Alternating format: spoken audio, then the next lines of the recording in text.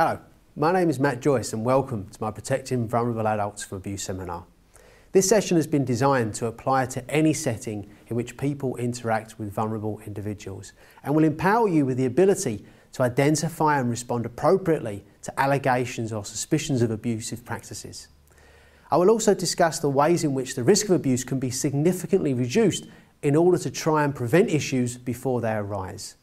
In addition to using this video for information and guidance on the protection of vulnerable adults, you should also always refer to your organisation's policies and procedures or those issued by your local government. I hope you enjoy this seminar. The aims of this seminar are to contribute towards working cultures in which abuse of any type is not tolerated. A working culture is made up of various aspects, such as the value that's placed on people, the beliefs of those working within the organisation, and the habits that people have, either negative or positive. This session will also help you to recognise abuse and act appropriately should you discover, witness or be told about potentially abusive practices. By the end of this seminar, you'll be more aware of the different types of abuse and their indicators, the factors that can make abuse more likely, what you can do to make a positive difference in your workplace, the do's and the don'ts relating to disclosures, and how to record allegations or observations of abuse appropriately. The aims of this seminar are to make you more aware of the different types of abuse and their indicators, the factors that can make abuse more likely, what you can do to make a positive difference, the do's and don'ts relating to disclosures, and how to record allegations or observations appropriately. A vulnerable adult is an individual who is particularly susceptible to abuse, exploitation, manipulation or mistreatment. A number of factors can make an individual particularly vulnerable. It may be a physical disability, a mental health problem, a learning disability, or another emotional or psychological challenge. An individual may recognise themselves as vulnerable. However, it's more often the case that the person concerned will not realise their vulnerability, thereby placing them at a greater risk. Abuse takes many forms and can present itself in a variety of different ways. It's an interesting topic as each individual will have a different perception of what constitutes abusive practices. Something which I consider to be abusive, you may not, and vice versa. There'll certainly be things that we agree upon, but there'll be other more subtle types of abuse on which we may never agree. The reason for this is the way in which our lifestyle, previous experiences, childhood and upbringing really shape the way we perceive what is versus what isn't abusive. Abuse can be a single, isolated act. However, we often find that abuse consists of a series of abusive actions which steadily increase in severity. An abuser will begin small, and as they gain confidence or the cooperation of colleagues, they will conduct increasingly serious behaviours. This will generally continue until the person is caught. Who is a vulnerable adult? It may be someone with a physical disability, a mental health problem, a learning disability, or another emotional or psychological challenge. What is abuse? Abuse takes many forms. Everyone will have a different perception of what is and isn't abusive. It can be a single, isolated act or a series of acts over a period of time. There are 7 different categories of abuse, and we'll have a look at each one individually. Physical abuse is generally committed by people in positions of power, either physical power, hierarchical power, i.e. they're in a more senior position, or in terms of their mental capacity. Mental capacity focuses upon an individual's ability to fully understand a given situation. Physical abuse will not necessarily result in a physical injury. After all, we can cause pain to someone without leaving visible markings. Physical abuse could include beating, pushing, slapping, rough handling, force feeding, or the causing of pain. The indicators of physical abuse may be unexplained injuries or injuries without a full or convincing explanation. There may also be bruising associated with physical abuse, which, if in various stages of healing, can indicate repeated injuries over a period of time. Physical abuse can also manifest itself in behavioural terms through an individual shying away from physical contact, rapidly losing weight, or wearing more clothing to disguise injuries. Physical abuse could include pushing, hitting, rough handling, force feeding, or causing pain. Some of the indicators could be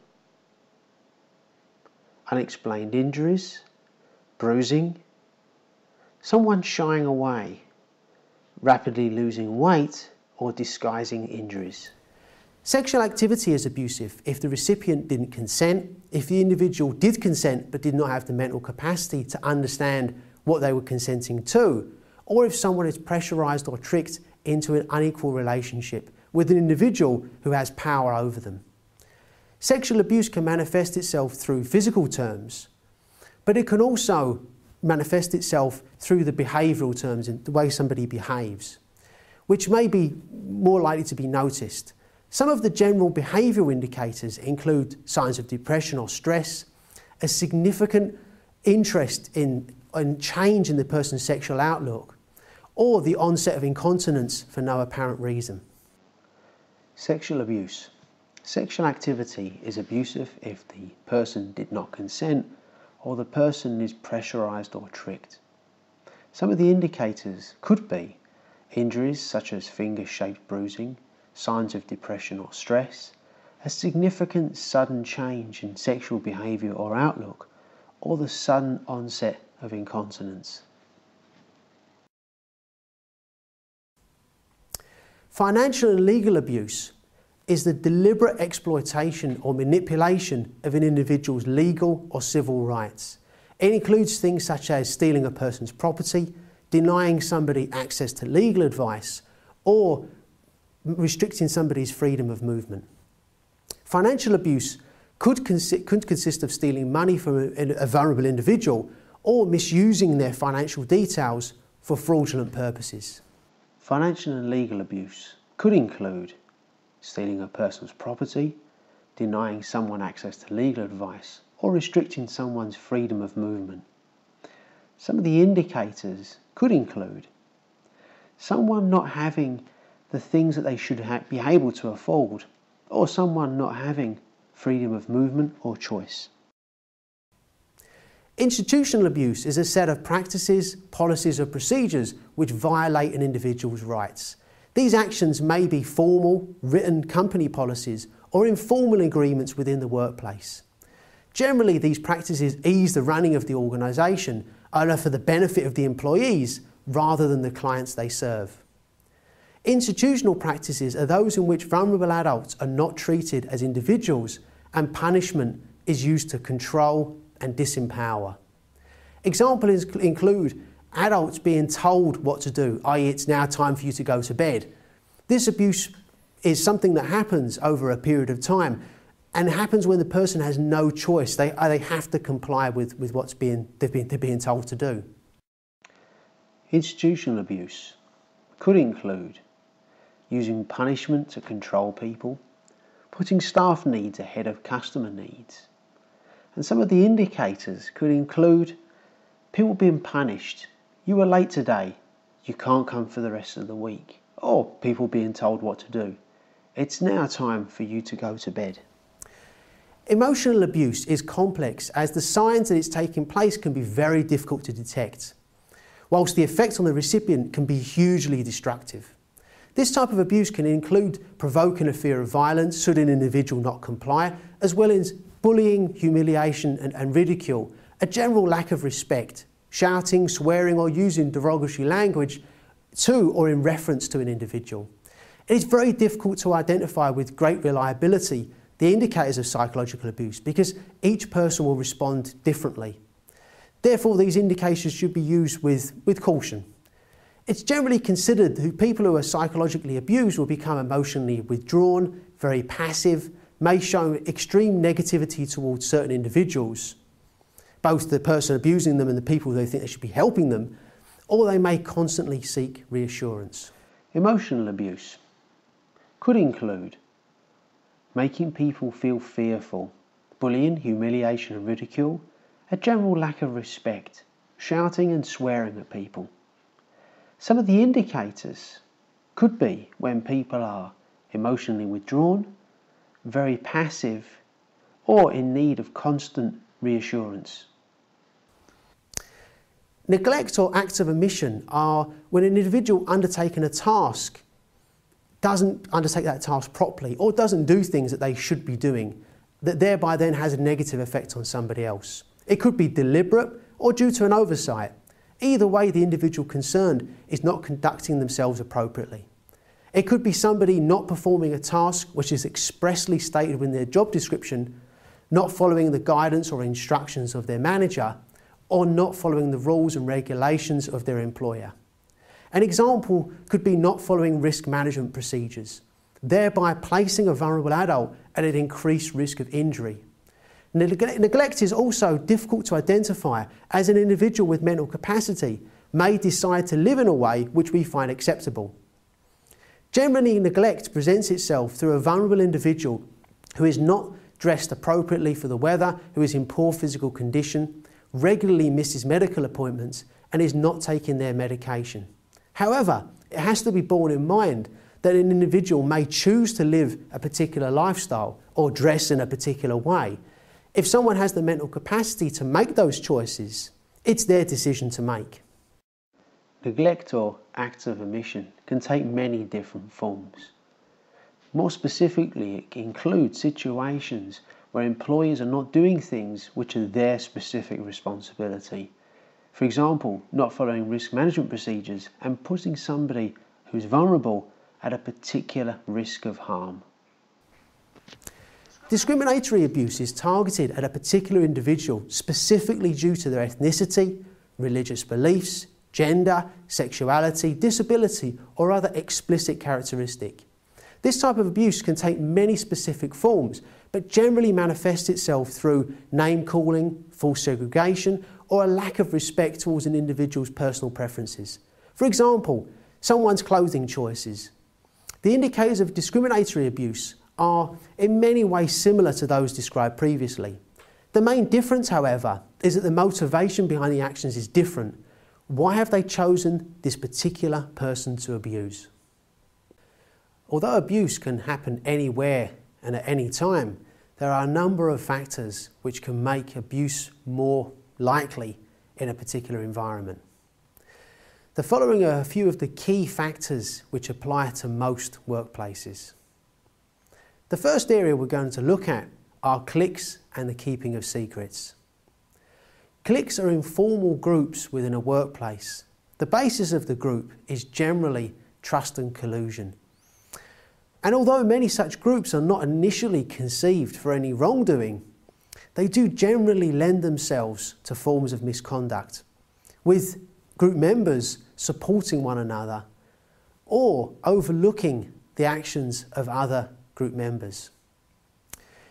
Generally, before cliques is the keeping of secrets, as most cliques require members to ensure that certain information does not leave the particular group they're involved in. Therefore, should a colleague or customer come to you during working hours and ask, "Can you keep a secret?" what would be your response? If you say yes, then you risk them telling you something that you then realise that you have to disclose to your line manager, thereby breaking the trust between you and the person who told you. If you say, "Tell me what it is, then I'll tell you whether I can keep it," that doesn't really work either, as once they've told you what they're going to tell you, it's then too late for you to make the call. Therefore, the only solution is to say, "Anything you tell me, I have to tell my line manager, their manager or another manager," and there's no negotiation.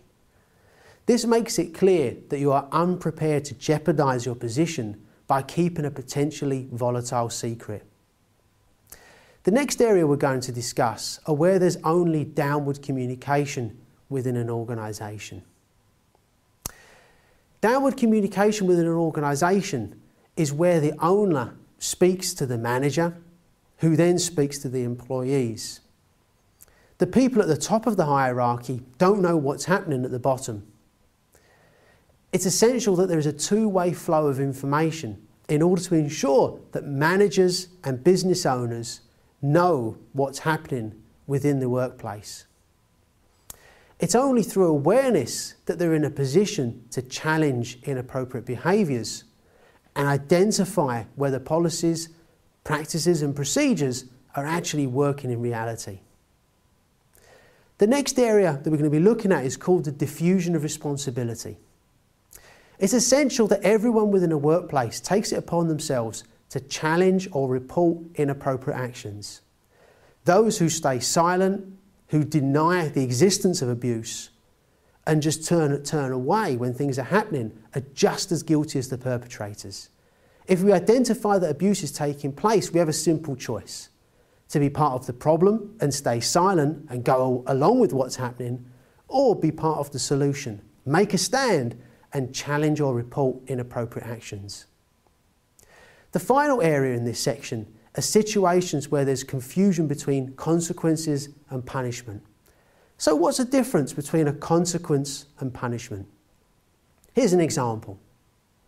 If I were to be driving along and saw a speed sign stating that the maximum speed was 30 miles per hour, if I were then to ignore the sign, travel at 40, hit somebody, hurt them, and feel bad about my actions, would me feeling bad be a consequence of my actions or a punishment for my actions? It'd be a consequence. Here's a similar scenario. If I were to be driving along, saw a sign stating 30 miles an hour, again, if I was to ignore the sign and travel at 40, but go through a speed camera and receive a speeding fine, would that be as a consequence of my actions, or would it be a punishment for my actions? In that case, it would be a punishment. But what's the difference between the two?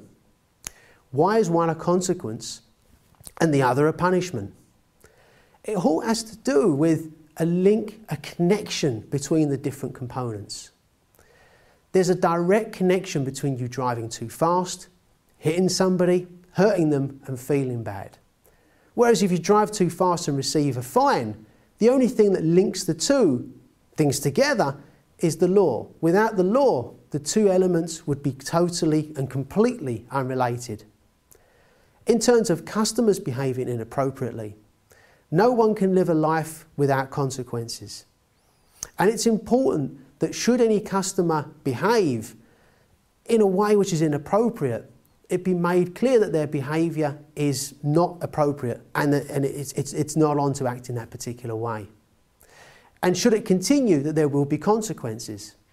However, it's always important to ensure that the implications are consequences and not punishment.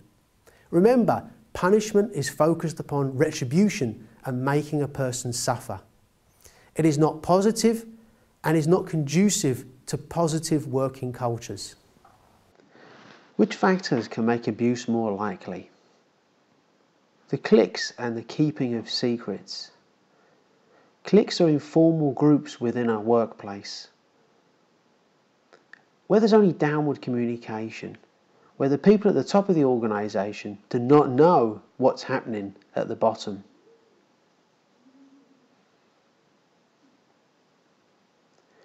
More factors are the diffusion of responsibility. People not taking responsibility for speaking up about abuse. Consequences versus punishment. People punishing others rather than explaining the consequences for their actions. The key to making a positive difference is all about empowerment. Asking ourselves what specifically we can do to ensure that vulnerable adults are empowered and have control over their lives, the things they do, and the lifestyles that they choose to lead. Here are some of the key things that you can do. Ask. Ask if you can assist someone and what assistance they need. If a person doesn't need or want your assistance, don't push yourself onto them. Just because we perceive that somebody needs help, they actually may not. Always bear in mind that if someone never gets the opportunity to learn to do something, they will never learn, and therefore never attain the degree of independence that they might have otherwise enjoyed. Promoting choice. It's always important to promote choice, to help people to understand the choices that they have and present information in a way that they can understand. Break down any jargon and check to see if the person is able to comprehend what it means to them. The same principle applies to complaints processes. Many people will not realise that they have the right to complain or to refuse services altogether.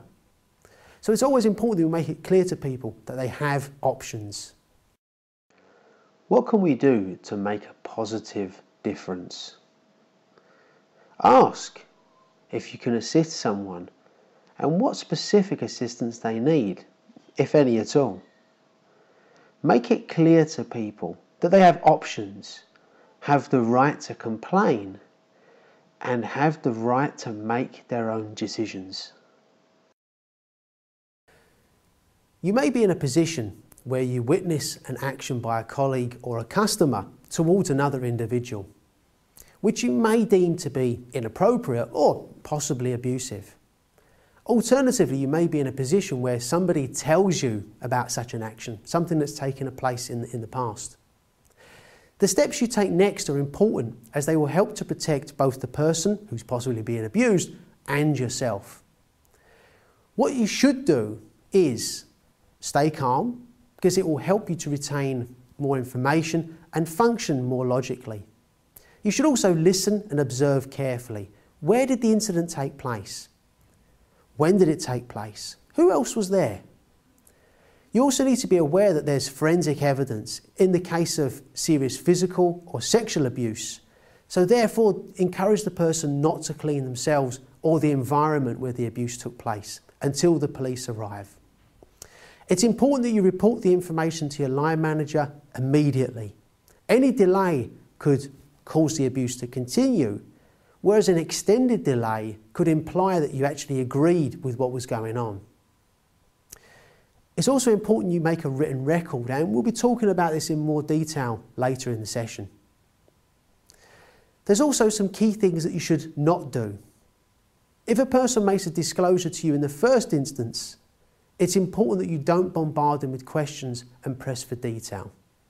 Initially, the key is to allow the individual to share with you the information that they feel is important. This is the information which should be conveyed to your manager for them then to action. Do not contact the alleged abuser. The allegation could be true and the abuser could attack you, or the allegation may be completely false. Making a written record.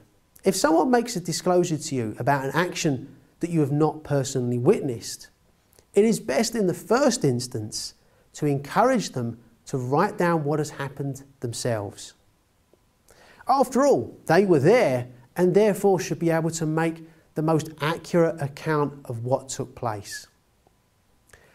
If a person is unable or unwilling to write it down, this is something you could do for them. However, ensure that any words you use are theirs. Do not add or remove any information. Use their exact words.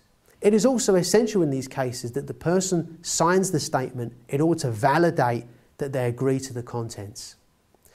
In cases where you observe the potentially abusive or inappropriate behaviours, it's important to record the following: the date, timing, setting in which the allegation was made or the event was witnessed, who else was there at the time, the time and the date when you made the record, the facts. Be careful when expressing opinions, as you may be asked to back these up. Always separate fact from opinion and be clear about the facts of the case and what specifically happened at that specific time. Dealing with disclosures. These are the specific things that you should do. Stay calm. Listen and observe carefully.